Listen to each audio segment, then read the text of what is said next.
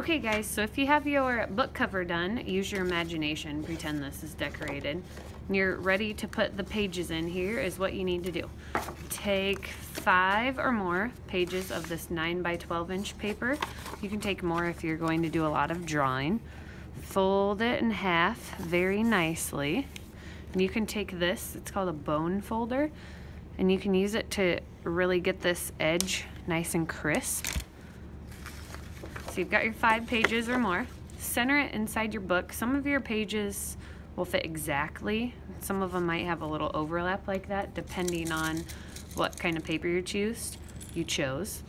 Pick a tack, poke it right in the middle,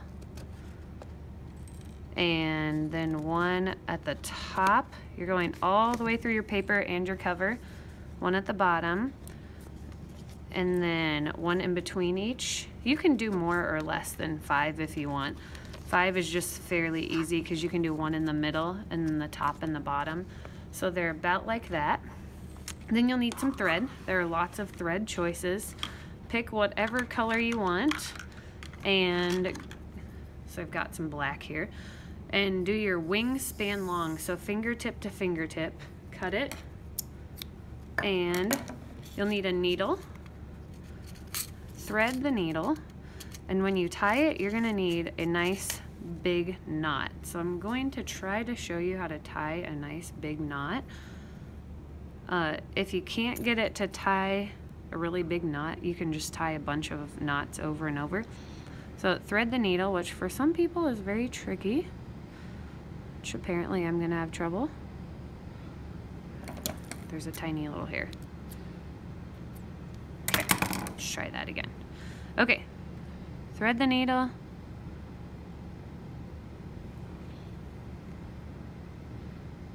I'm sorry. Okay. Okay. After you've got it threaded, fold the thread in half so that both ends meet here. So you've got the 2 ends like this, and then the needle is in the loop part down here. Okay, to make a nice big knot, your 2 threads are together. Make a loop like that. And then this tail, go around and around and around several times. So it's wrapped around it, and then pull. Slide them close together, and you should have a big knot then. Okay, then you pull out one of your tacks that's on the end. Keep the other ones in. They're holding your pages in place. Put your needle through till it catches on that knot. Pull your next tack out, but your thread is on the back, so you got to go through the hole that's on the back. Your other, and you keep going, pull that one out.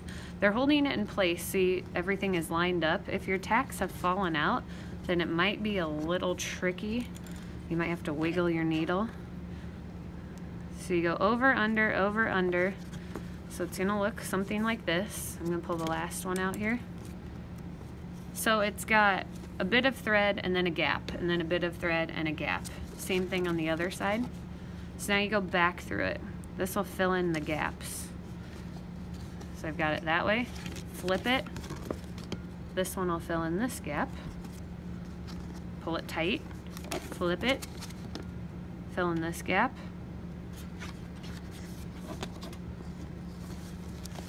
Pull it nice and tight. Fill in this last gap here. And then to tie it at the end, you take your needle and go through this thread and then through this loop that you just made and pull it up towards the top. So go under the thread, through the loop, pull it tight. About 3 or 4 times. Under the thread, through the loop, pull it tight. And then you just trim this, and you can trim your inside one.